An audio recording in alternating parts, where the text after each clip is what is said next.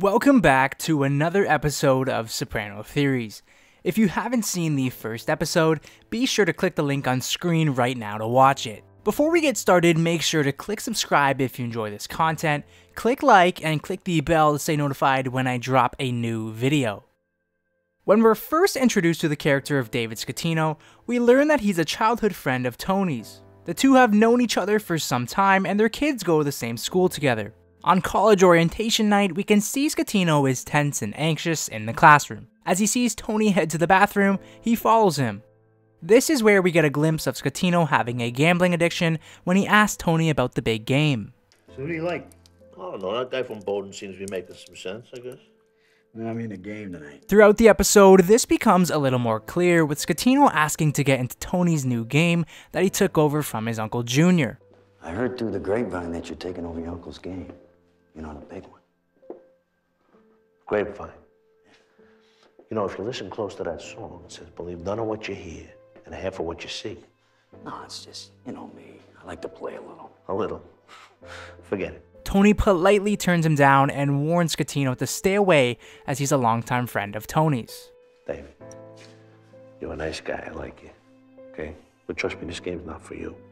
We learn that both their kids, Meadow and Eric, are featured in the school play and have been chosen as partners. Eric and Meadow are both set to graduate that upcoming spring, and after orientation is all said and done, Eric nervously asks his father for $20. Yeah, I guess, Dad, can I have 20 bucks? You like this? Eric is obviously nervous and the look of disappointment and anger rests on David's face as he forks over the $20. As we progress throughout the episode, Scatino's gambling problem becomes more apparent when we cut to a private game ran by Richie that consists of Artie, Vito, and of course, David. Here, we see David ask Richie for another dime, aka another $1,000. Hey, Rich, can I get another dime? Now, this makes David's total debt with Richie come to a $8,000 total. Hey, sure. You into me for 7 G's already. Is that all? I'll make that back from Vito in an hour. Later on, we see Richie pay David a visit at his sporting goods store. Here, David hides his debt problems from his son and lets Richie know that the envelope is just $200 short. Hey, Rich, that envelope's 2C shy. Richie doesn't take this stutter step news lightly, as he knows this is the beginning of the end for a guy like David. You think I started this life 10 minutes ago? Guy hands you a light envelope. It's just the beginning. As David said in the beginning of the episode, he heard about the game through the grapevine. He pays Tony a visit at the executive game and begs to get What are the in. chances of me getting close to a game like this again? Come on, Anthony, let me sit in just once. But once again, Tony looks out for David as a friend and turns him down. I don't do business with outside friends. You understand? As a degenerate gambler is, David arrives with his pockets empty and asks Tony if he can spot him. Oh, come on, can't you float me? You know, short term. David, don't say short if you don't mean short. Whole kidding aside. You understand what I'm saying to you? Yeah, of course. Hey, you don't have to explain business to me. It's here at this moment where Tony realizes the desperate state that David is in and how much of a degenerate gambler he truly is. Tony backstabs him knowing that he has the sporting goods store to his name, has Paulie and Silvio slow playing everyone at the table, and will have David owing him $5,000 right away. Tony ultimately lets him in. Say hello to David Scatino. How you doing? Give him 5 boxes of ziti. Good luck. It's here during the game where we see the short rise of David. His rise is him winning this hand here with the flush. Here is the very short rise of David Scatino. Everything after this moment is a fall. As morning turns into night, David cannot admit that he lost and continues playing like the degenerate he is. Tony wakes up to the awful news that David is losing and stole 45 boxes of ziti, aka $45,000, and lied about Tony okaying it. David's downfall keeps spiraling as Richie sees David at Tony's game. So now David owes money to Richie and now to Tony. After the confrontation with Richie, Tony speaks with David. But David shifts the conversation to their kids, trying to avoid the conversation about payment and thinking that Tony is still one of his childhood friends. How my what? How your daughter made out of Bowden? The next day, a fuming Tony pays David a visit at his store to collect his $45,000. David thinks he can avoid and get away with borrowing from Tony due to the fact that Eric and Meadow are friends and go to the same school. This really pisses off Tony as he thinks David isn't taking this as serious as he should. Our kids go to the same school together. A tapped out David then pays Artie a visit, asking him for $20,000 for some breathing room. I need money. Money, Artie. Not much, just... I swear on my kid, I'll get it back to you before you even miss it. How much money we talking? It's $20,000. Artie unfortunately cannot help and suggests that David files for bankruptcy. Here, David spills the beans to Artie that the person he is in debt to is Tony. I don't think Tony Soprano's gonna buy that. After he's all tapped out of options, David returns home and sees that the only last option is to use his son's car as partial payment. Using off-roading and mud on the doors as an excuse to get rid of the vehicle, David has no other option but to get rid of his son's car and cough it up as partial payment to Tony. There's mud all over the doors. I warn you and warn you, Eric. I warned you. He knows it's wrong, but what else can he do? It's truly sad that the gambling problem that David has now made its way into his personal life. His son now has no car to drive to school with, and Tony then takes his car and uses it as a gift for Meadow. This is Eric's Jeep. Oh my god. Is this Eric Scatino's Jeep? Yeah, but yours now. We now see that the gambling problem that David has now made its way into both the Scatino household and now the Soprano household. A grown man made a wager.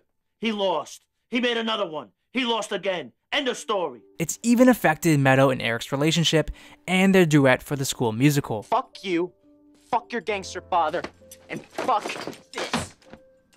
Now, 4 episodes later, Tony and Richie use David's store credit to buy expensive merchandise to pay off his debt. Tony and Richie plan to bust out Davey. A bust out is a fraud tactic commonly used in organized crime, where a business's assets and lines of credit are exploited and then exhausted to the point of bankruptcy. Ironically, a bust out can also be defined as a poker term, to lose all your chips and thus be eliminated from a tournament. And this is exactly what happened to David. Gambling anymore? I'm broke. Tony points out to David that the executive game was fair and David easily could have won. Now, besides, if you would have won, I'd be the one crying the blues. However, this is certainly not the case with Paulie and Silvio in on the game, slow playing everyone else. 2 boxes came out of my pocket.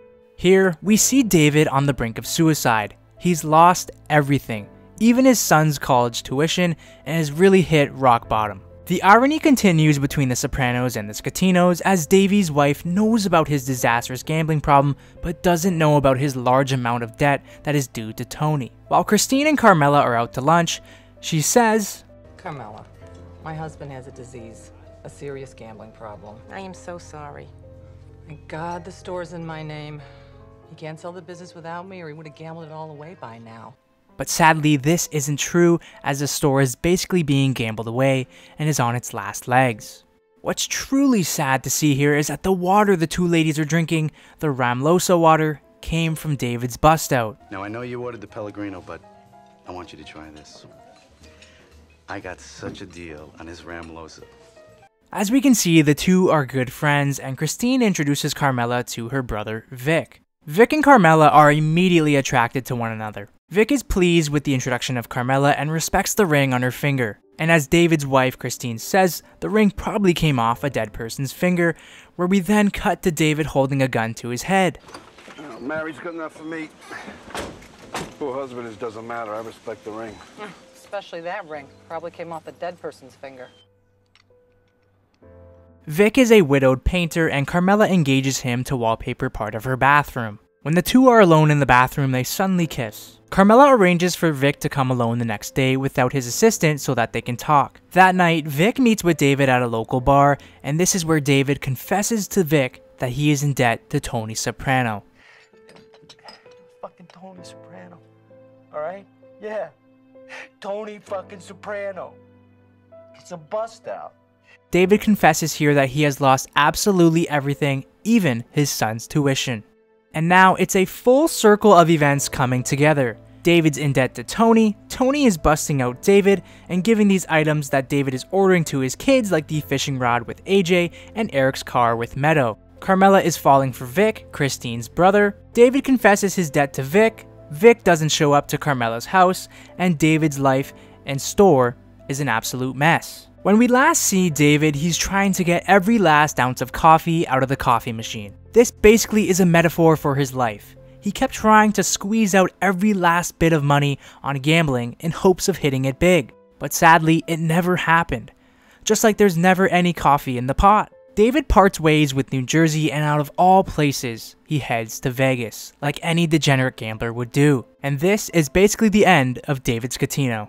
If you enjoyed this episode of Soprano Theories, be sure to hit that like button and subscribe. For more videos like this one, stay tuned to Soprano Theories.